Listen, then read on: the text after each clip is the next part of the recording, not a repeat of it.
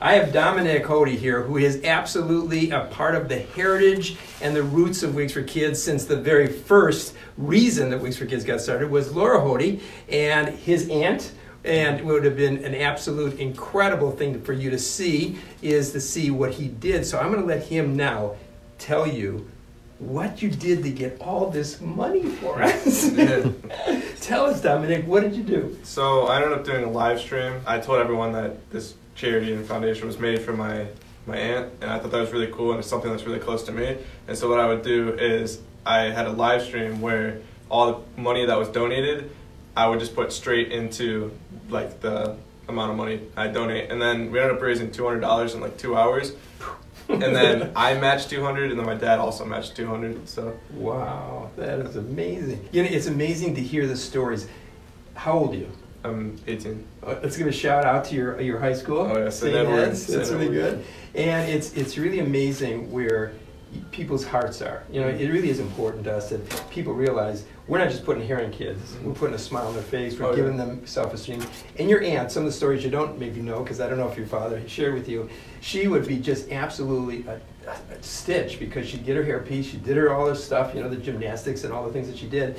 And she never, ever let the hair loss bother her because she always had hair. But she'd be sitting in one of our studies, our youth studies, and if somebody was making some noise or something, she'd take her hairpiece off and throw it at them.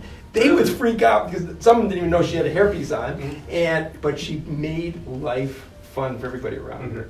And you just giving back has got to be just another plus of excitement for us at Wigs for Kids. It's really cool. I love what you guys do here, and it's cool because it gives like the people that they have hope, but it just gives them a reason to smile, and that's something that's really cool, and I like that a lot. We say that the hair is not attached to the follicle, but it's attached to the heart, and that's really, really what you're helping us do with $600. That is amazing. That is absolutely incredible, Dominic. I want to thank you. I want to thank your family because they've raised you just like Laura would be proud of you every bit of the moments that she looks down from heaven that you're continuing the legacy. Thank you. I want to thank you for everything you've done for my family too. Thank you, thank you. Listen, if you're a young person, don't think you can't give, and give big. You see what Dominic does? I want to challenge you. In fact, Dominic, let's throw out a challenge to everybody out there that they challenge to make that next effort to give. Beat Dominic. Come back and do it again. Oh yeah.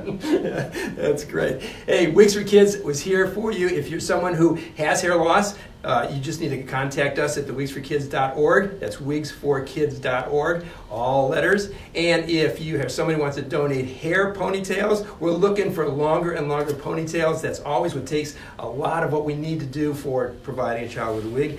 And if you want to help in any other way, let us know. But give us your comments. Enjoy listening to the stories of what we provide for you each and every week in regards to stories about young people and beautiful people that continue to give from their heart. Have a beautiful, wonderful day. And remember, beauty begins within.